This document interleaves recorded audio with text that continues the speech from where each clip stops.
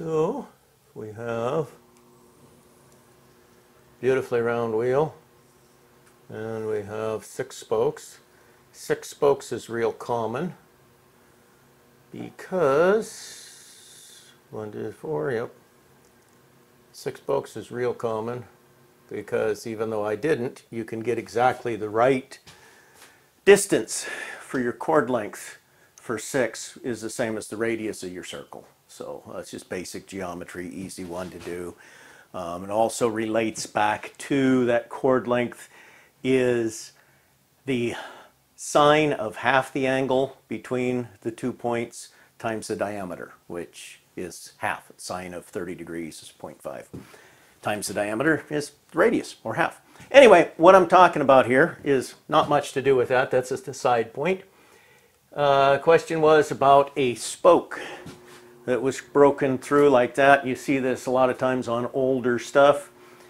About brazing it, because I saw some of my brazing videos, and I really don't recommend this because as you heat this up, it pushes out here, and what normally happens is this outer rim will just break right here and explode away in either one piece or 2 pieces.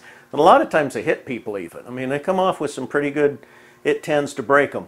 If you did have to do this, and I've had success about half the time, it's very artistic, not scientific, but thin it down to where there's almost no spoke left, but a little bit left, braze it, keep it cold. Do the opposite of what you usually do, which keeping it cold is going to make it likely that it breaks again next to where you braze it.